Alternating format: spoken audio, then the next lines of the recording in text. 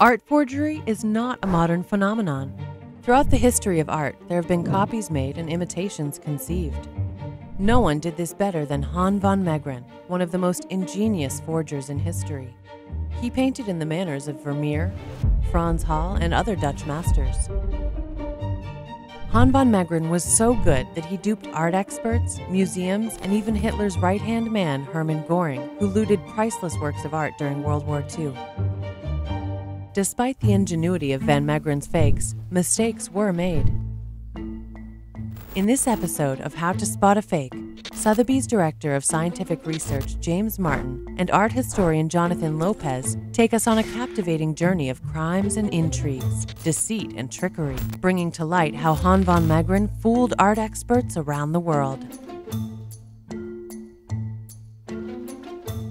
I think art forgery probably soon followed the first creations of works of art, when somebody wanted that thing but couldn't have it. We know the Romans were forging Greeks, and this has continued to present day. James Martin has been a renowned art analyst for more than 3 decades, working with international museums, galleries, and the FBI.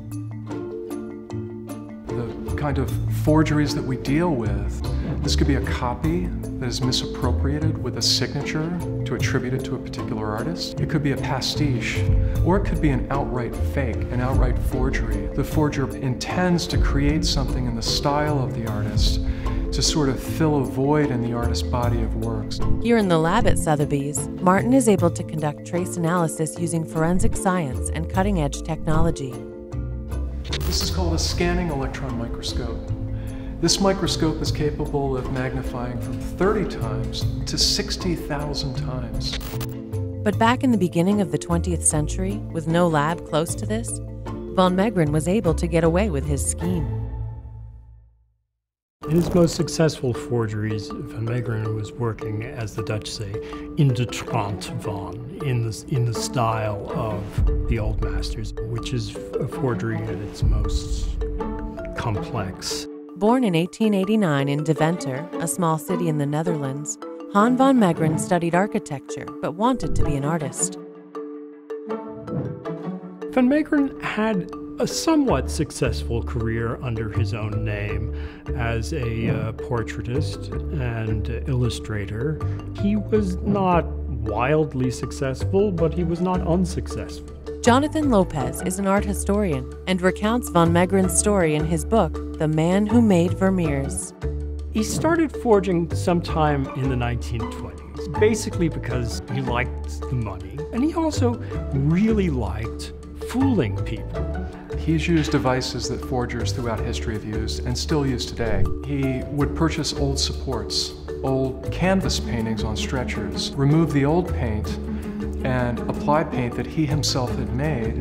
But in order to make the perfect forgery, van Meegeren needed to go beyond the expected. Van Meegeren would avoid pigments that he knew were only recently developed and used. He had a little more latitude when he chose his paint binder. Instead of simply using oil paint, which would be difficult to use and age, so it became 500 years hard, he incorporated a small amount of plastic into the paint, which, when the work was heated, would harden the paint very quickly. Van Meegeren used a paint based on bakelite. It's a compound made with carbolic acid and formaldehyde. That's something we would look for today.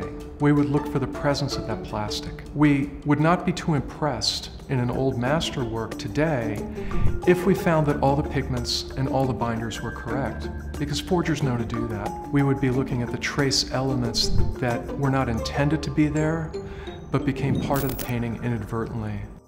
In 1936, van Meegeren produced what was considered a masterpiece, Supper at Emmaus. Presented as a genuine Vermeer, the Boijmans Museum in Rotterdam acquired it for a huge sum of money. It became sort of the signature image of the Boijmans Museum. It was praised in the newspapers, poetry was written in its honor. It was a big hit at the time. He was thrilled. He now had pretty much carte blanche to do any kind of Vermeer forgery he wanted in this new style that he had invented. And this resulted in a number of works that at one point in time were sold to various Nazis, including Goering. In fact, Christ and the Adulteress, the painting sold to Goering, fetched a record price of 2 million guilders. Van Meegeren made so much money during the war. He had money all over the place in piles, literally piles of cash that he didn't know what to do with. But the good times were short-lived. After the war, the Allies discovered Goering's vast art collection, including an unknown Vermeer. Its acquisition soon traced back to Van Meegeren, who in turn was accused of collaborating with the Germans. And in a spectacular turn of events, Van Meegeren broke down and confessed that he himself had painted Goering's Vermeer, and so the great masterpiece was a phony. And while he was at it, Van Meegeren also admitted to painting several other pictures, including Vermeer's famed Supper at Emmaus. And I think at the time nobody believed him. And the court at that point said, if you fake them, create a new fake for us, which he did under the supervision of police. So Van Meegeren was put on trial in Amsterdam. It was very amusing to have all of these experts deposed as witnesses, looking rather foolish for having accepted these pictures as the work of Vermeer. It was a show. And when the story got out, it made headlines around the world, and the forger became sort of instant folk hero. He was the man who had swindled Goering. Van Meegeren was charged with fraud and sentenced to 1 year in prison. But before he got there, he had a heart attack and died on November 26, 1947.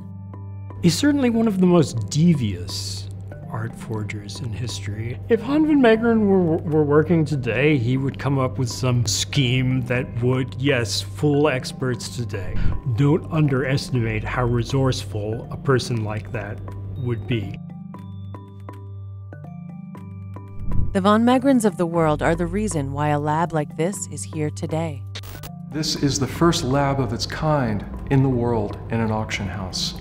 It's comparable to the labs in major museums around the world. It's not only incredibly important for us at Sotheby's to have this capability to answer the questions that are posed to us reliably and conclusively, it also differentiates us in the field from other auction houses. Our role here in scientific research is to examine the physical substance of the work, to see if it's consistent with the attribution and consistent with the provenance.